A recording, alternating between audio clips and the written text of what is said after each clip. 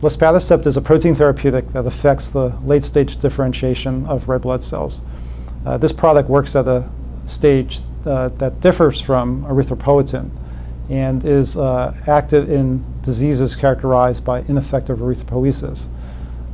These diseases, such as B-thalassemia and myelodysplastic syndromes, are diseases in which patients have profound anemia.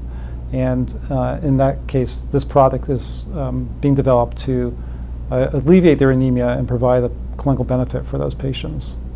We, together with our partner Celgene, are planning to initiate phase 3 trials with Luspatercept in both beta-thalassemia and MDS by the end of this year.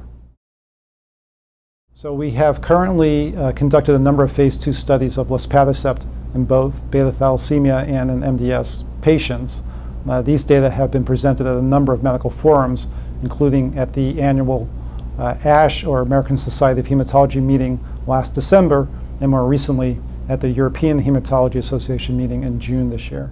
In our phase 2 trials of Luspatercept in beta-thalassemia patients, we were able to show a very substantial increase in the hemoglobin levels of those patients, as well as a decrease in the transfusion burden that those patients suffer from.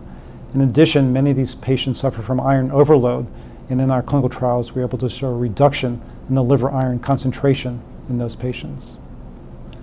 In our myelodysplastic syndrome patients, we were also able to achieve transfusion independence in a number of patients.